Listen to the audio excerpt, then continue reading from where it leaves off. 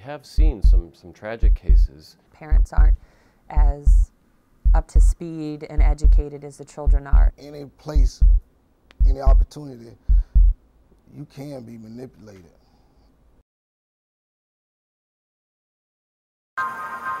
It happens in public places like shopping centers and bus stops. Predators find unsuspecting young victims and lure these teens into the world of sex trafficking.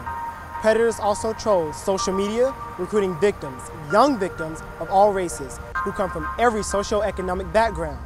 Too often, parents think, well, that wouldn't happen to my child. But the human sex trafficking problem is real and growing. Prince William County Police Chief Stephen Hudson. In Prince William County, we've been fortunate that we've only had a handful of cases in the last several years.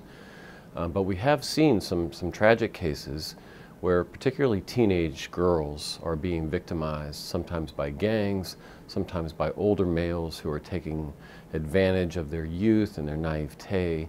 They're often coercive and sometimes threatening in their behavior, and kids are getting into dangerous situations.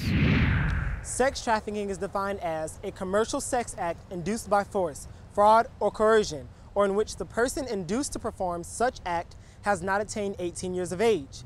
Remember that a sex act with a minor is automatically a crime, even if the victim does not identify themselves as such or no force, fraud, or coercion is used. Still, traffickers entice their victims using manipulative tactics.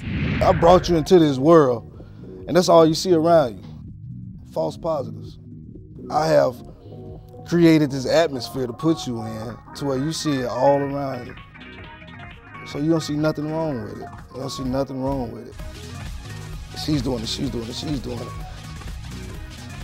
Pretty soon you're gonna end up doing it. Now you are out of this category and you're in this category with the rest of them who know what they're doing. Because the ones who knew what they're doing start bringing you in, And she's gonna bring somebody else in. She's gonna bring somebody else in. And that's how the enterprise keeps going. You know, they don't know, now they work. The problem can only be combated through awareness and education. Prince William County Schools is working to make sure our children don't fall victim to sex trafficking. Superintendent Dr. Stephen Walls. Schools, along with community partners, are taking proactive steps to attack this issue in 3 ways.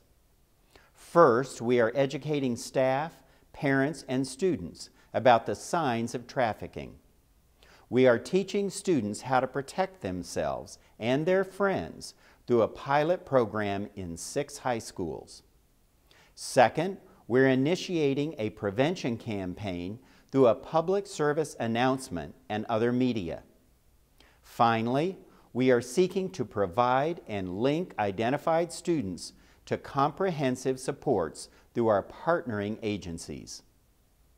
We urge our parents and staff to actively discuss this issue with our youth. Your awareness and attention as a parent or caregiver can make the difference. There are many different ways a parent or caregiver can look for signs of human trafficking. If they have older boyfriends, when they never had a boyfriend to begin with, and all of a sudden they do have a boyfriend or an older boyfriend. Traffickers and recruiters go on social media acting as if they are another juvenile. You can look for expensive items. If you didn't purchase this item for your child and they don't have a job, question them. Ask them how they got this item. Keep in mind, it's a gradual manipulation. It takes time and they need to gain their trust. So if you see something long-term, or if your child goes from being a great student to failing in school or not showing up to school, don't hesitate to contact law enforcement. You could potentially be saving your child's life. If you get the sense something isn't right with your child, trust your intuition. Reach out if you suspect your child may be involved in trafficking. We are working closely with the police departments to assist victims and their families. School social workers have been trained on this initiative and are just a phone call away. Other organizations include SAVIS, which is staffed 24/7 to take calls and assist victims of sex trafficking. The National Center of Missing and Exploited Children is another 24-hour helpline. We are working to make sure our students are equipped to recognize manipulation and grooming tactics used by traffickers and to avoid situations that could force them into the world of sex trafficking. Knowledge is key, and we need your help.